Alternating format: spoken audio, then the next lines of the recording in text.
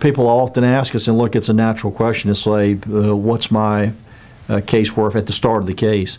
And the only honest answer that any lawyer who's experienced in handling these cases can give you is it's too early to tell.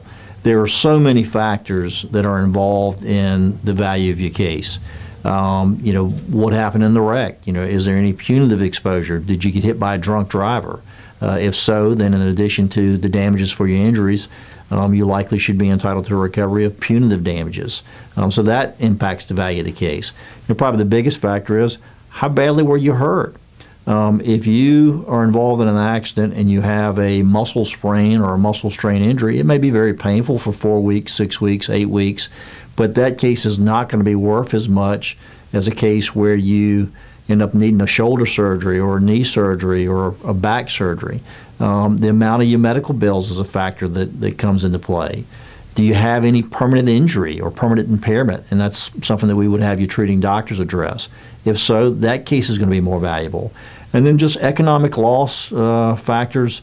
If you're disabled from working, God forbid that you've had an injury that severe in a car accident, but Lord knows we see that more than we'd like to.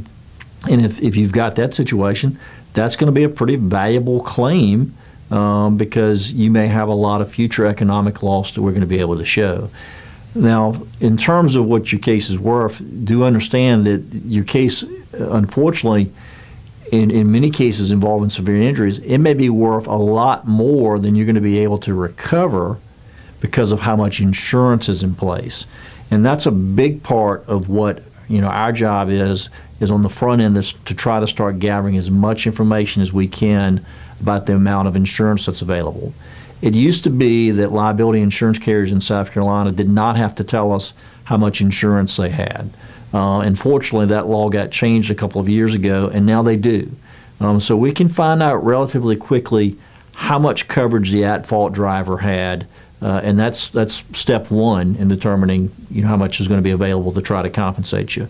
But we also look at your insurance. There's a type of insurance called underinsured motorist coverage, which will kick in if you exhaust the amount of coverage that's available on the at-fault driver. So let's say there's a situation where, just a hypothetical, but if your case is worth, in our opinion, $200,000 and the at-fault driver only has $100,000 of coverage, but you've got 3 vehicles insured and each of them has $50,000 of underinsured motorist coverage, then we can go to your insurance company and make a claim after we get all the money from the liability carrier. So there's a whole host of factors that are involved in trying to determine case value.